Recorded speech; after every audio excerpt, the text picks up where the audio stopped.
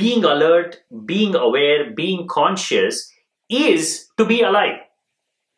There is no disconnection. If you want to know what aliveness is, if you want to know what life is, if you want to get to the bottom of life, you have to get to the bottom of awareness. What is this awareness? What is it to be aware? What is it to be conscious? What am I doing with this consciousness? Why am I not doing something with it? If it is so clear that unconsciousness is death and consciousness is life, what if I become consciousness itself? Then, is there any necessity to fear death?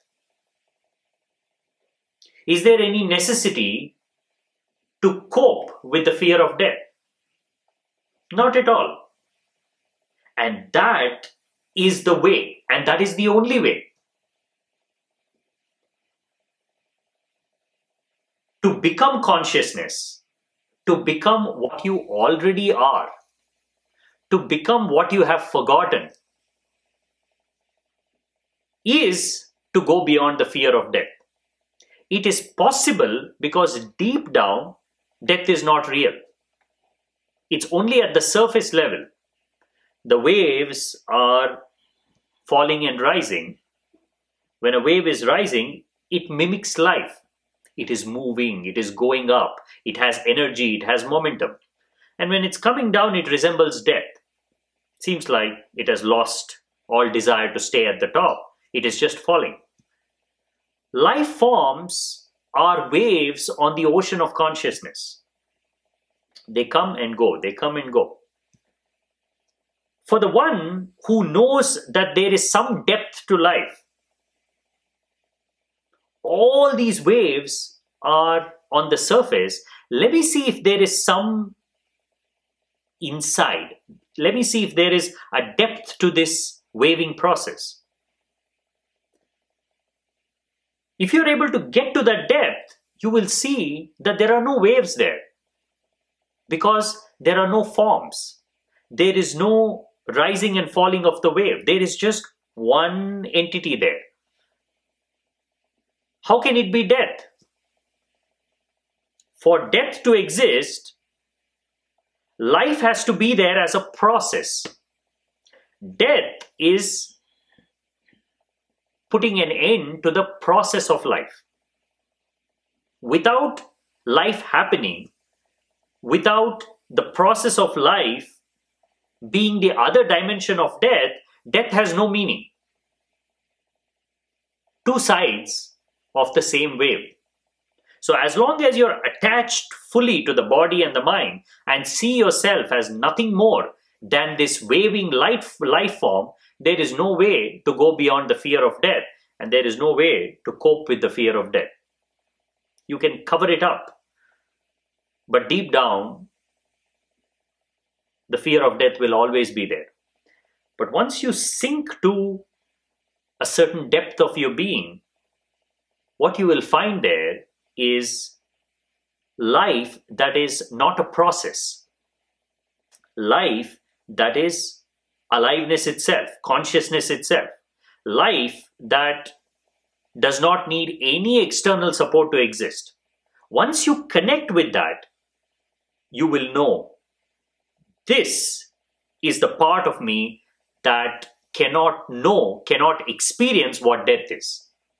Now that part of me that's on the surface, my mind, my body, it is impossible for them not to fear death because they are perishable by nature. They have no control over that movement that brings the wave down because they did not create the movement upwards. It just happened. Our entire life is the falling of the wave. We keep on wondering, why are we unable to control our lives? Why can't we reverse aging? Why can't we create some kind of miracle technology that cures all diseases, takes care of all physical ailments, and helps us to live hundreds and thousands of years. Why are we so helpless? Why are we so powerless when it comes to the actuality, which is life? It's because you are only one half of the process. You are only experiencing one half that you recognize as life. Form, movement, change. It's all one part of life. The other part of life that has put you here is somewhere deep down inside you. You've not begun your journey towards that. You're not even asking the right questions. You are worried too much about what you're going to lose. You're not thinking about what you actually are. How can you find certainty on this side if one half of your being is totally hidden? And the most important part of your being that is the source of everything. Getting to that other side is meditation, is mindfulness. Meditation and mindfulness are not just to relax. It is not just to get rid of a little bit of stress. Yes, they do that as well. But mainly, they are tools and techniques to become life itself. To become one with consciousness, with aliveness. Nietzsche says, "Many die too late, and some die too early. Yet strange sounds the precept, die at the right time." Die at the right time. So teaches Zarathustra. To be sure, he who never lives at the right time, how could he ever die at the right time? Would that he might never be born? Thus do I advise the superfluous ones. But even the superfluous ones make much ado about their death, and even the hollowest nut wants to be cracked. Everyone regards dying as a great matter, but as yet death is not a festival. Not yet have people learned to inaugurate the finest festivals. Death is a celebration. It is a festival. It is not something to be feared. It is not something to be dreaded.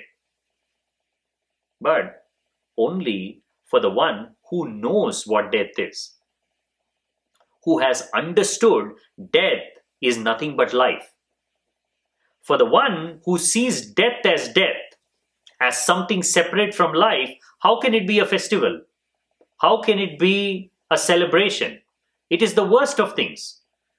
Every moment of his life is a struggle to avoid it. This doesn't mean the one who has understood death is willfully wanting to die. Now that is the difference. The one who knows what death is in no hurry to die. At the same time, he has no fear of death because he sees only life. When he is doing nothing, he sees life. When he is doing something, he sees life. In pain, he sees life. In pleasure, he sees life. In triumph, he sees life. In failure, he sees life. When life is life everywhere, and that's the only thing there, why would you be in a hurry to die? And why would you try to run away from death? Of course, you will still guard yourself against death, the death of the body, the death of the mind, because they are still beautiful expressions of life. Play with them for as long as you can. But there is no need to cling to life when it has no purpose. Because we do not understand what death is, we do not understand what life is, we prolong it even when we are unbearably suffering. We are unable to cope with the pain, but still we don't want to make that decision because we simply don't know what's on the other side. If only people are introduced to the right understanding of life, they will fear that pain, that suffering, that prolongs death more than death itself. Because the more you suffer, the more pain you experience, and you are unable to get back to health. You know there is no possibility to get back to health.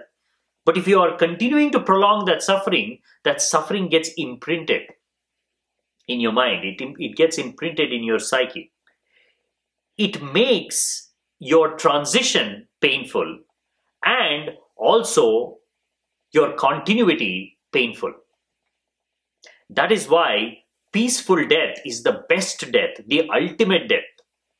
If you can quietly die in your sleep, if you can quietly die out of old age, or when you know it is impossible to live now, and there is only suffering and suffering. There are all kinds of things. Let's say there is some weird illness you're diagnosed with, where you're losing your mind. At what point in time will you say, I am not me anymore?